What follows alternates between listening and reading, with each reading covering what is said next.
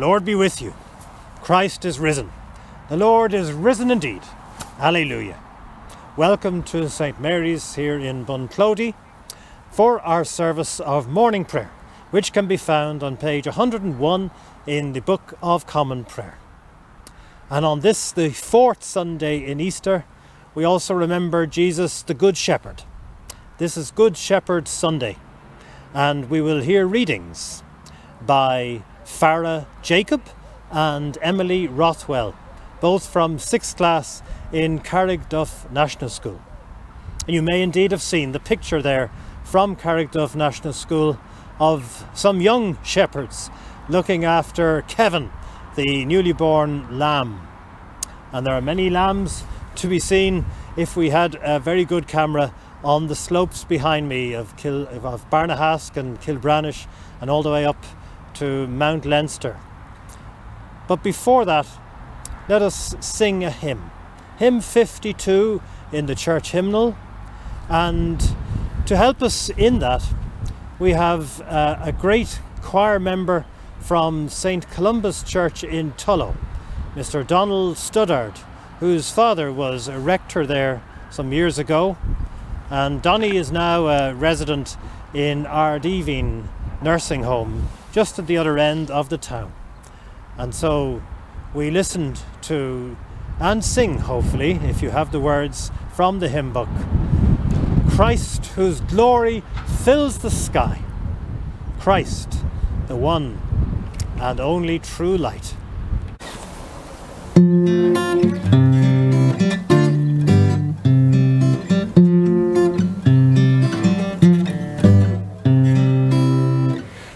Christ whose glory fills the skies, Christ the true, the only light. Son of righteousness, arise, triumph o'er the shades of night. Day spring from on high be near, day star in my heart appear. Dark and cheerless is the morn, unaccompanied by thee. Joyless is the day's return, till thy mercy's beams I see. Till the inward light impart, glad my eyes and warm my heart. Visit then this soul of mine, pierce the gloom of sin and grief. Fill me radiancy divine, scattered all my unbelief. More and more thyself display, shining to the perfect day. Well done. Thank you. So thank you to Donny and all in Ardeveen Nursing Home. We continue our worship on page 101 in the Book of Common Prayer. Beloved in Christ, we come together to offer to Almighty God our worship and praise and thanksgiving, to confess our sins and receive God's forgiveness, to hear His holy word proclaimed, to bring before Him our needs and the needs of the world, and to pray that in the power of His Spirit we may serve Him and know the greatness of His love. Let us confess our sins to God our Father.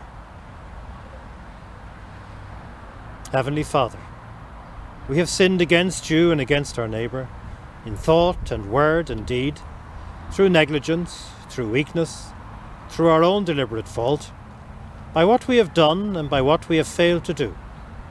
We are truly sorry and repent of all our sins. For the sake of your Son, Jesus Christ, who died for us, forgive us all that is past, and grant that we may serve you in newness of life, to the glory of your name. Amen. Almighty God, who forgives all who truly repent, have mercy on you, pardon and deliver you from all your sins, confirm and strengthen you in all goodness, and keep you in eternal life. Through Jesus Christ our Lord. Amen. O Lord, open our lips, and our mouth will proclaim your praise. O God, make speed to save us. O Lord, make haste to help us. Glory to the Father, and to the Son, and to the Holy Spirit, as it was in the beginning, is now, and shall be forever. Amen. Praise the Lord. The Lord's name be praised. Well, let us now praise the Lord with a canticle, which is now also sung as a hymn, and it's the hymn Jubilate, based on Psalm 100.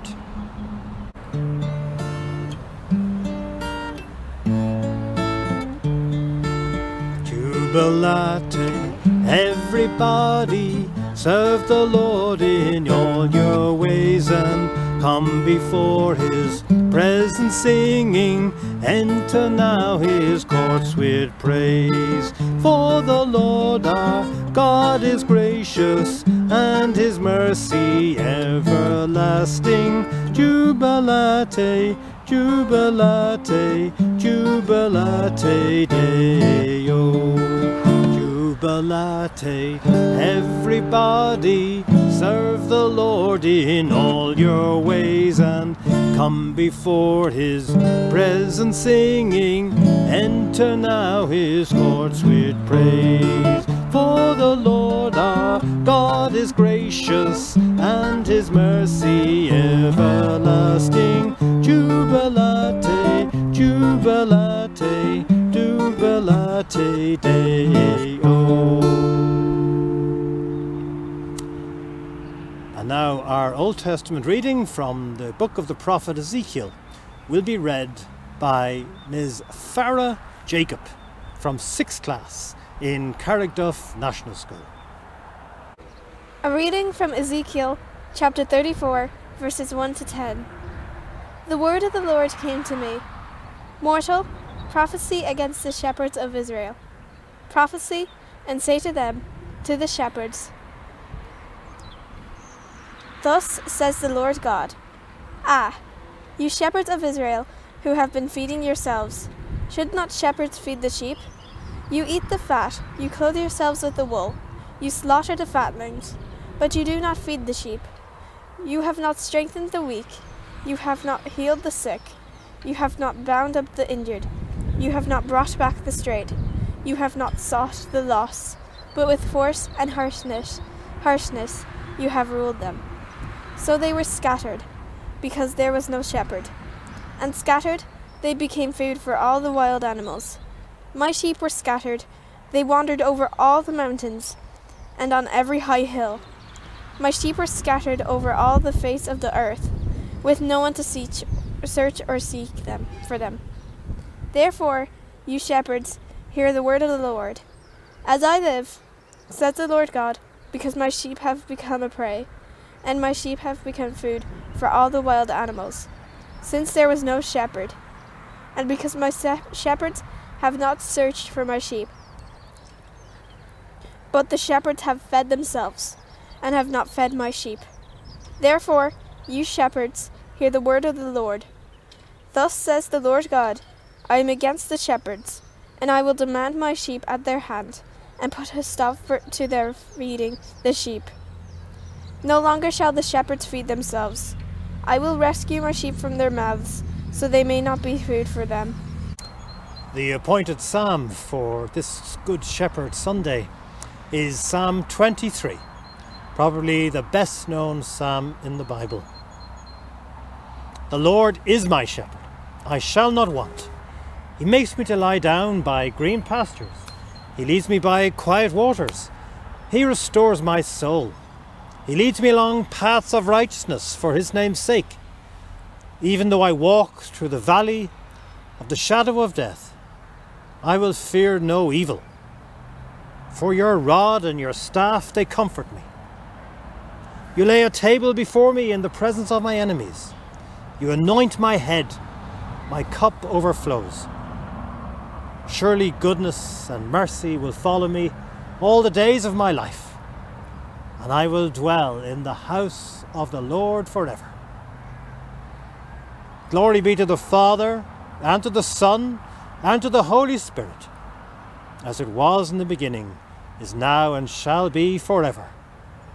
Amen. And now we hear our New Testament reading from the Gospel of John, read by Ms. Emily Rothwell from 6th class in Carrigduff National School. Second reading. A reading from the Gospel according to John, chapter 10, verses 11 to 18. I am the Good Shepherd. The Good Shepherd lays down his life for the sheep. The hired hand, who is not the shepherd, does not own the sheep, sees the wolf coming and leaves the sheep and runs away. And the wolf snatches them and scatters them. The hired hand runs away because a hired hand does not care for the sheep. I am the Good Shepherd, and I know my own, and my own know me, just as the Father knows me, and I know the Father. And I lay down my life for the sheep. I have other sheep that do not belong to this fold. I must bring them also, and they will also listen to my voice. So there will be one flock and one shepherd. For this reason the Father loves me, because I lay down my life in according to take it up again. No one takes it from me, but I lay down my life from my own accord. I have the power to lay it down, and I have the power to take it up again. I have received this command from my Father. Thank you, Emily. May I speak in the name of God, Father, Son, and Holy Spirit. Well, on this Good Shepherd Sunday, we get a very clear sense of what Jesus is like in terms of his care for each one of us. And throughout the Bible, Jesus uses many images to describe what it is to be the Messiah, God coming to earth to be with us. And he's calls himself the living water, the bread of life, the light of the world, and the rock. All of these are somewhat abstract images, but when it comes to being a shepherd, certainly in this Bunclody Union of Parishes, there's a great familiarity with what that entails. Certainly during the lambing season, the idea that one has to be available 24/7, sometimes through the night, sometimes sleeping, as Willie Livingston I know used to do, with the animals, just to care for those that may have needed extra attention. And so when Jesus talks about being the Good Shepherd, we understand a little bit about that. But the original Greek in the Gospel of John, when it was first written, uses the word kalos for good, which means a lot more than good. It means beautiful as well, for example. So we get a sense that Jesus, who promises in John chapter 10, verse 10, just before the passage which Emily read, we have a beautiful line that Jesus says, I came that you might have life and have it to the full, or have it abundantly in some translations. And that fullness of life, that life that's bursting with the goodness of being alive, that is what Jesus brings. And that is what is meant when we talk about the Good Shepherd. But after that verse, John 10:10, Jesus goes on to tell that story that Emily read for us. And that story has 4 important characters. You have the Good Shepherd, you have the sheep, you have the hired hand, and you have the wolf. Now, Jesus doesn't tell stories just to pass the time. They have a meaning, and sometimes they have layers of meaning. And the same is the case here with this story. Because, for example, if I was to ask, who do you think the Good Shepherd is? You probably would say, well, that's Jesus, of course. And you'd be right. But as with many of the stories and parables that Jesus tells, there is more than one meaning. And we might also ask ourselves, because Jesus asks us to be like him, are we good shepherds? What are we shepherding? And in Psalm 23 that we heard, we have an idea about what it means to be a good shepherd. One who leads and guides, one who revives the soul, one who protects, with a rod and a staff in the case of Psalm 23, one who nourishes. He laid a table before me in the presence of my enemies. One who shelters, and I will dwell in the house of the Lord forever. So, in all of those ways, we can be more like Jesus by being like a good shepherd. And who are the sheep? Well, you might think the sheep are you and me. The sheep that the good shepherd looks after and cares for and loves. And that's true. But beyond sheep as literal animals, Jesus talks about the sheep as being things that are precious to us. For example, it could be a relationship that's very precious to us, that we need to nurture and need to think about and need to be closely involved with.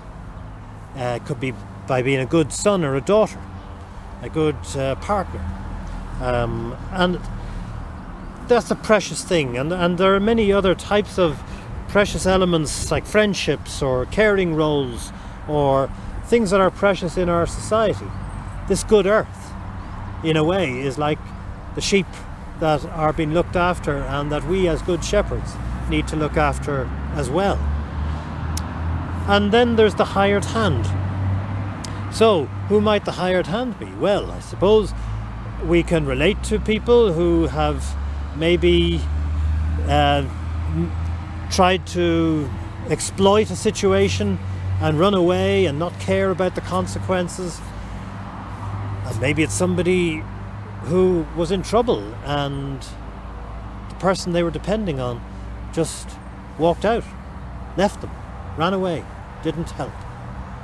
And the question, I suppose, for me, and I have to ask, and these sometimes are hard questions, have I been a hired hand in somebody else's life? Have I been able to help but didn't? Maybe it was too much trouble. Did I pass somebody who had a puncture and didn't stop, or was I being suspicious? What was my role in that person's life? And we have to be wary all the time, but there are times when we have to ask ourselves, am I being the hired hand here? Could I have helped? And then there's the wolf. Well, of course, since 1786, and in fact on those hills, the slopes of Mount Leinster, the last native wolf was killed in Ireland, just 10 years after this church here in St. Mary's was built. So we're not talking about literally wolves in this story here today. But what are the wolves that have maybe in our lives that have pulled us down, that have caused us not to live life to the full, that have attacked us in ways that we have been suffering? Those are real issues that we need to look at. And it's not just talking about other people who may attack us. There are issues in our own lives. For example, the busyness of life that stops us from maybe having the time for the relationships that are important. There's the need for approval. The way that we don't just live in the moment, but we are constantly craving approval, craving compliments. That's an element that stops us from appreciating life right now as it is. And then there's the need to be right all the time in conversations. You ever come across that, where you feel the need to have the last word? And I've fallen into that trap so many times. And the fear of failure. That's something that can maybe keep people awake at night. Certainly stops us from living life to the full. And feelings of despair. And that's so understandable in this pandemic. But you know, they do stop us from enjoying the moment we are in. And so all of those are like wolves in our lives. And we have to protect ourselves from those things that pull us down. So in summary, we have the shepherd and the sheep. Two wonderful parts of the story that point to the abundance of life in Jesus Christ. And then on the other hand, we have the hired hand and the wolf, pointing to a life when that abundance of life is lost or forgotten. So with those four images, we have an invitation from Jesus to look at our own lives and then choose life. Choose life that can be lived through Jesus, enjoyed and lived to the full, because Jesus carries those heavy burdens and wants us to enjoy life. And what can be done to keep the wolf from the door? Well, one thing certainly is to answer this question. Will you this day walk with the Good Shepherd? Walk with Jesus Christ. For it is in Jesus, the Good Shepherd, who wants us to choose life, to choose to live in his company. As he said in John 10, I come that you may have life and have it to the full. Amen. So as we reflect on the story of the Good Shepherd, let us now sing that beautiful hymn by Graham Townend, written based on Psalm 23, as we reflect on Jesus as the Good Shepherd.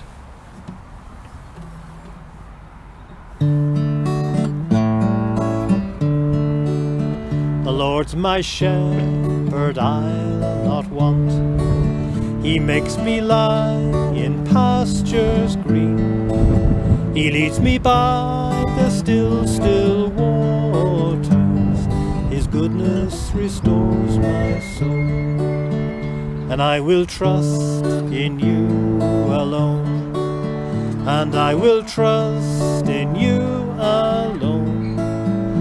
For your endless mercy follows me. Your goodness will lead me home. He guides my ways in righteousness, and he anoints my head with oil, and my cup, it overflows with joy. I feast on his pure delights, and I will trust in you alone. And I will trust in you alone. For your endless mercy follows me. Your goodness will lead me home. And though I walk the darkest path, I will not fear the evil one. For you are with me, and your rod and staff are the comfort I need to know. And I will trust in you alone. And I will trust in you alone. For your endless mercy follows me. Your goodness will lead me home.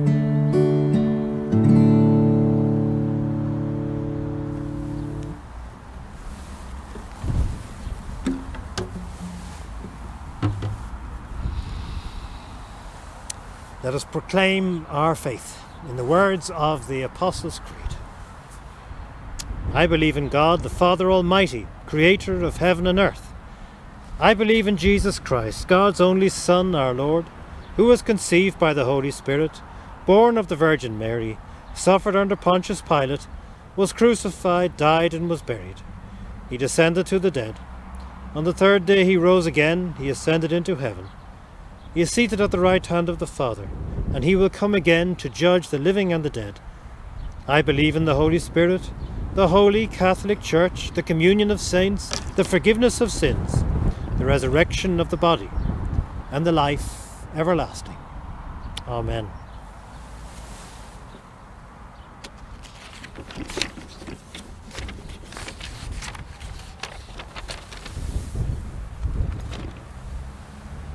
The Lord be with you. Let us pray. Lord, have mercy. Christ, have mercy. Lord, have mercy. Our Father in heaven, hallowed be your name. Your kingdom come, your will be done, on earth as it is in heaven. Give us today our daily bread. Forgive us our sins as we forgive those who sin against us.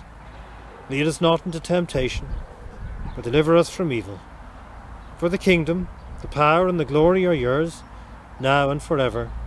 Amen. Show us your mercy, O Lord, and grant us your salvation. O Lord, guide and defend our rulers, and grant our government wisdom. Let your ministers be clothed with righteousness, and let your servants shout for joy. O Lord, save your people, and bless those whom you have chosen. Give peace in our time, O Lord, and let your glory be over all the earth. O God, make clean our hearts within us, and renew us by your Holy Spirit. And the collect for this, the fourth Sunday in Easter. Almighty God, whose Son Jesus Christ is the resurrection and the life, raise us who trust in him from the death of sin to the life of righteousness, that we may seek those things which are above, where he reigns with you and the Holy Spirit, one God, now and forever. Amen.